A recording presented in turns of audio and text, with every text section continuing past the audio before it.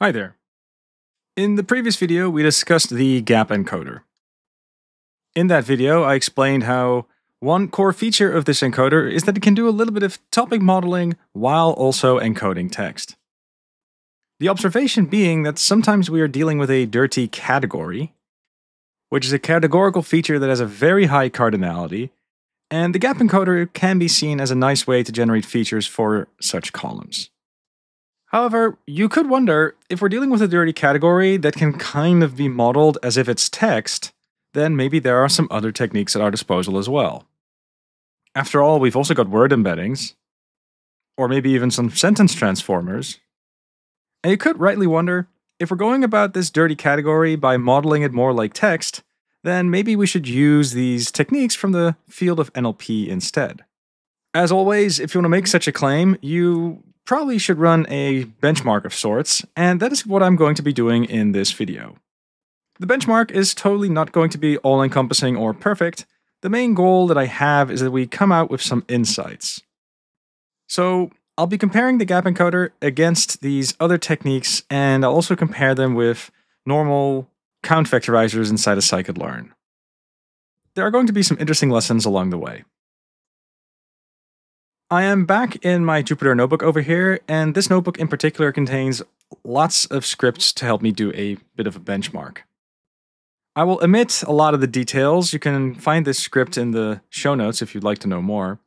But the goal of the benchmark is that we're going to take this column, this employee title over here, and that is going to be the main feature that we're going to be using to predict a salary that is also attached to this employee salary dataset. But we are going about this in a couple of different ways. For sure, we're going to be using the GapEncoder, but I'm also going to be using other techniques to encode this column, and I'll be making a comparison. As a first benchmark, we're going to keep things relatively simple. I'm just going to be making features for a linear regression over here, but you can see that I have these different pipelines that I will be running. The first pipeline will just use the GapEncoder, and this second pipeline over here is going to first do this count vectorization as we might normally. This is going to give us lots of n-grams, and out of this will come a big sparse array. And then I'm following that up with a truncated SVD component. This is very similar to principal component analysis in lots of ways. It's just that at the time of making this script, this was the main way inside of scikit-learn to turn sparse arrays into smaller, dense ones. And PCA has only been able to handle the sparse features recently. That's the only reason why I'm using truncated SVD here instead of PCA. Moving on below, I'm also generating features that are just the count vectorizer with nothing else. And below that, you can see that I'm using this sentence encoder over here, which is an estimator from the embedder library, which under the hood calls the sentence transformers library. This sentence encoder under the hood will call a BERT transformer model, and while there are lots of settings to consider here, I'm just going to go with the default. And I'm also going to be comparing that to this byte pair encoder over here. For all intents and purposes, the byte pair encoder over here is really just word embeddings. It's just that the byte pair encoder has been trained on subwords instead. Note that there's also no transformer model under the hood here. I'm really just aggregating all the different word embeddings for all the different tokens, and that's what this pipeline is all about. So, I have lots of different pipelines. Let's just see how they compare. When I do the cross-validation, here's what the results look like. On the x-axis over here, you can see the different pipelines. They all have a name. And on the y-axis here, you can see a score. I am just using the default score that scikit-learn gives me, and we could definitely have a good discussion about whether or not we want to use maybe mean squared error instead. But for now, I'm just going to assume that the base score is sufficient for us to compare. And when I do that, I do see some interesting patterns. It seems that the GapEncoder, as well as the SVD technique, doesn't really give us high scores. Part of that could be due to the fact that we're choosing a small number of components. So we could choose to maybe raise that. That definitely has an effect. But one other observation that is interesting as well is the fact that the base count vectorizer approach is actually not bad. It outperforms both the transformer model as well as the word embedding model. So all of that is pretty interesting, but we could wonder if it's fair to make a comparison with a linear regression at this point. After all, it could be that there are very interesting clusters in these features that are generated, and maybe we need a model that can cut up the feature space more in order to really benefit from it. A linear regression, in the end, is a relatively simple model, so maybe we should compare all of these scores with a histogram-boosted tree instead.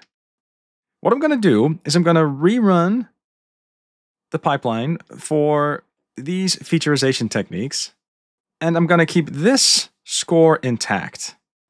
The reason is that we're using count vectors here, and those are sparse features, and the histogram gradient boosted ensemble doesn't support those. But we are hopefully going to see if these other featurization techniques can be improved by using a different model behind it. And here's what that looks like. This is what we had before. So this is a linear regression and all the pipelines that we mentioned before.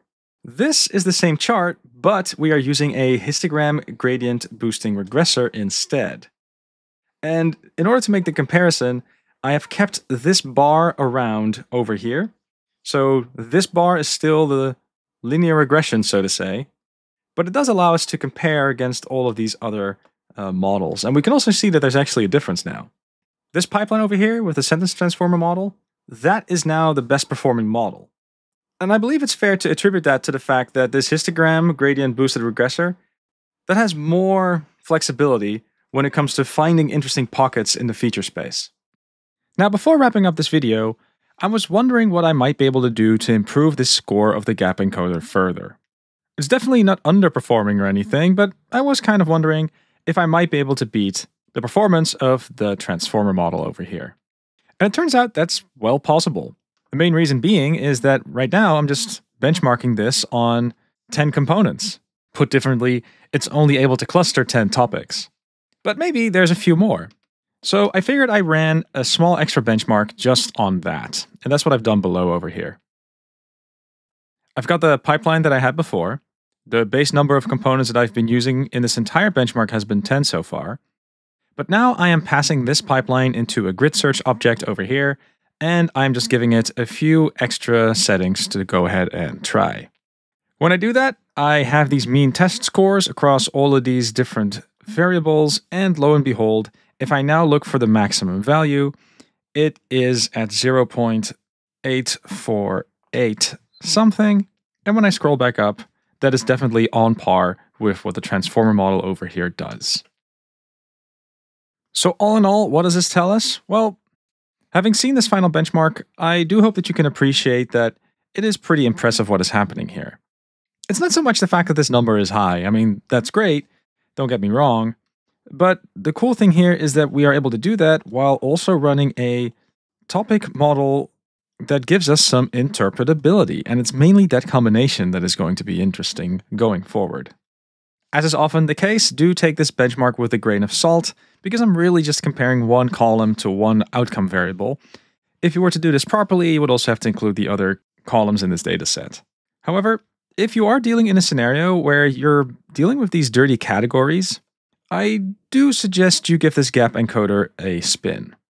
You can download the latest version of Scrub, and inside of that you'll find the GapEncoder, as well as a couple of other encoders that can really help out when you're dealing with tabular data. So feel free to check it out if you haven't already.